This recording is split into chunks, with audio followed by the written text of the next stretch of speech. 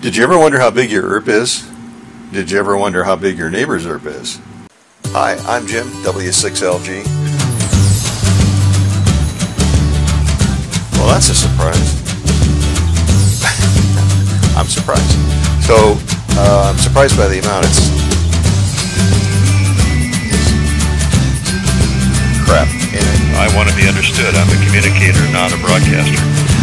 Greetings, I'm Jim, W6LG, as you can tell by the call sign growing out of the back of my head. Hi, I'm Jim, W6LG for Ham Radio Basics. Welcome to my radio room here on Wolf Mountain. One item that is almost never discussed about a station is its ERP, which is computed in watts. That is the effective radiated power. What is the effective radiated power of your station, for example? And you can calculate it. There are some online calculators. There are some calculators that you can add to your cell phone that will give you a ballpark figure. We're not looking to nail it down to the watt, but we're just trying to generalize this to what is the effective radiated power of one station compared to another. So I'm going to have one station be 100 watts to a dipole. The next station will be 1500 watts to a 6-element Yagi. Yeah, a big Yagi on the top of a hill. And what is the difference in ERP? And I think you'll find the answer interesting. Calculation is really pretty simple. I'm just going to punch numbers into my cell phone. I'll do that with the video camera, and then we'll come up with the answer at the end. So let's go do that now and then come back. Okay, let's do station number 1. It's got 100 watts forward and a reflective power, let's say 15 watts. So that gives us an SWR of 2.26, or transmission line loss just above that of 0.7. Let's select the cable. On this list, RG8X is listed as RG8 Mini. That's a pretty popular coax, so let's use that RG8 Mini, and I'll dial that up. There we go. And let's say the frequency is going to be 20 meters, so 14 megahertz. And let's say the length is 100 feet. And in this case, they want it in inches for some reason, so let's do 1200 inches. Save that. So the cable losses are about 1.4 dB at 14 megahertz. Now, let's say the antenna gain is 0. So we're going to enter 0 for gain. Transmitted power, 100 watts. Total line losses, about 2.1 dB.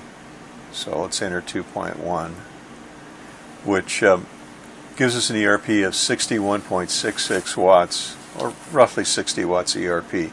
Let's go to station number 2. Let's say this guy's running forward power 1500 watts, so he's running legal limit. And let's say his reflected power is, let's say, 50 watts. Gives us an SWR of 1.45, transmission line loss of about 0.15. Okay, let's select on the cable. I'm just going to pick one off this list. Doesn't matter exactly which one. I'm trying to find the one with the lowest loss, so I'm just going to pick one I think is pretty low loss. And for a length, let's see, frequency first, 14 megahertz again, 20 meters.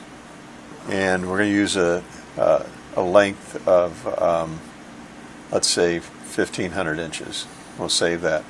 So about 0.09 cable loss, so less than 1/10 of a dB.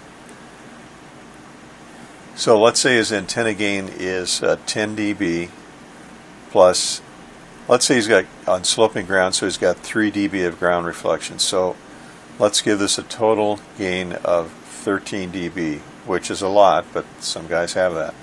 Transmitted power, 1500 watts. Total line losses combined, ballpark, about 0.2 dB, 0.24 rather. So his ERP is 28.3 kW. So the ERP of the 100 watt station was about 60 watts. The ERP of the DX station with the huge Yagi hilltop location was 28, almost 29,000 watts. So what's the difference between those two in terms of signal strength to a DX station? Well, about 30 dB, which is huge. What does that mean? It means that if he's S9 to a station, let's say in India, you're going to be about 30 dB down from that. So that's about 5 S units. So you might be S4 and he's S9.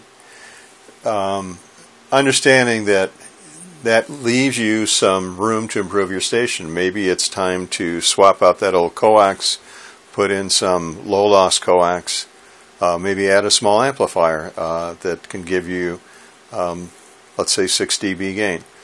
Or maybe it's time to swap out the dipole for a 3-element Yagi that has 6 dB gain. So there's lots of ways to improve your station, and one way to see how it stacks up is to do this ERP calculation. Does it mean that you can't work DX? Not at all. But one thing it probably does mean is you want to not necessarily get involved in pileups, but if you hear a bunch of guys calling a DX station, let's say that's in Scotland, maybe you want to tune the band to see what else or who else is on the air from the United Kingdom and find that guy calling CQ.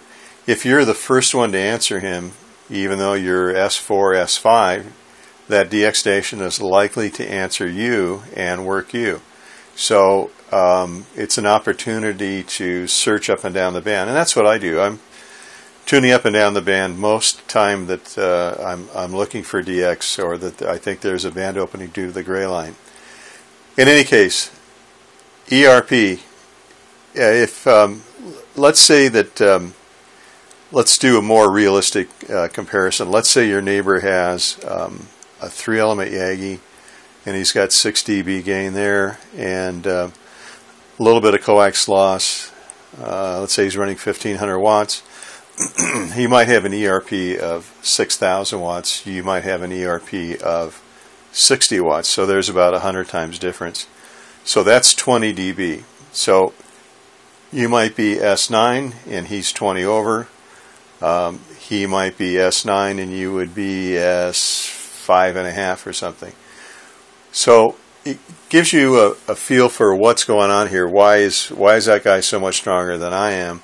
And what can I do to improve my station's performance? And SWR, coax cable length, coax cable losses, antenna gain, the location of the antenna, height above ground, whether or not slope of ground, all those things add up to changing the ERP of your station.